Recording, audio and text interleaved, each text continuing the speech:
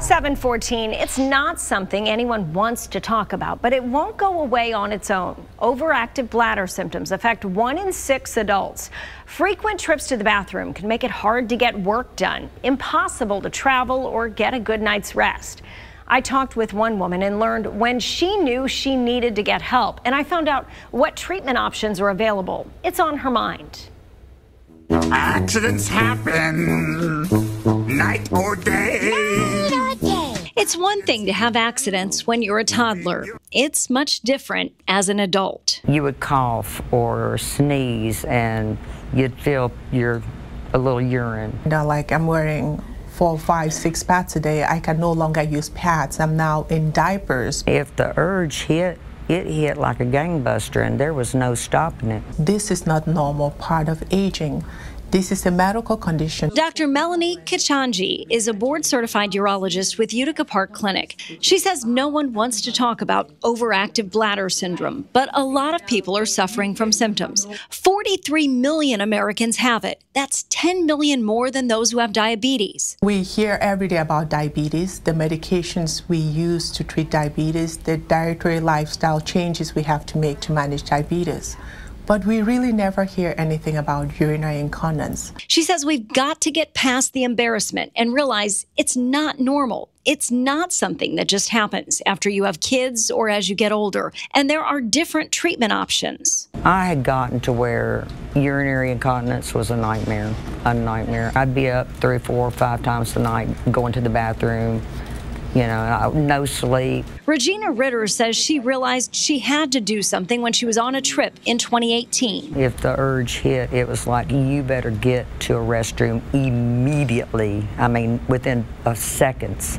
Or you would just have to go back to the hotel and change clothes and get a bath. Dr. Kachanji says talk to your doctor, and if they dismiss you, find a new doctor and keep pushing for answers. She does a physical and checks for pelvic organ prolapse. She'll discuss lifestyle and how much caffeine you're drinking. Physical therapy, Botox injections, and medication are all options. Some patients are like, I take 20 medications, I don't want to mess with another medicine, which is absolutely reasonable, right? I don't like taking prescription pills. So Regina chose surgery. It's a 45-minute outpatient procedure. Dr. Kachanji implanted InterStim, a device that stimulates the sacral nerve to control urinary incontinence. What we're hoping to do is reprogram that communication between the brain and the bladder, where it actually calms the bladder down, allow the bladder to truly be full, and give the patient enough warning to make it to the bathroom. The FDA approved InterStim in the late 1990s. Medtronic, the company that makes it, reports more than 300,000 patients have had it implanted, and more than 84% say it's improved their quality of life. I've got confidence now. I don't have to worry about anything.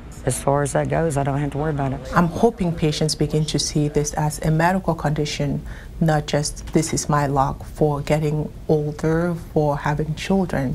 It is a medical situation, and we have great options for it. I think women over the years have conditioned themselves to think that they should live with certain things as they get older and just accept it as part of getting older.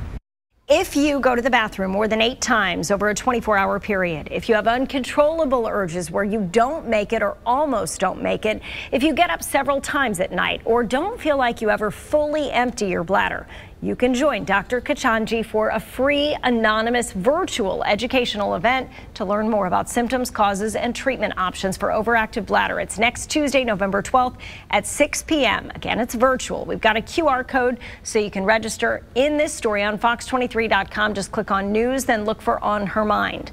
What's on your mind? Send us an email at onhermind@fox23.com.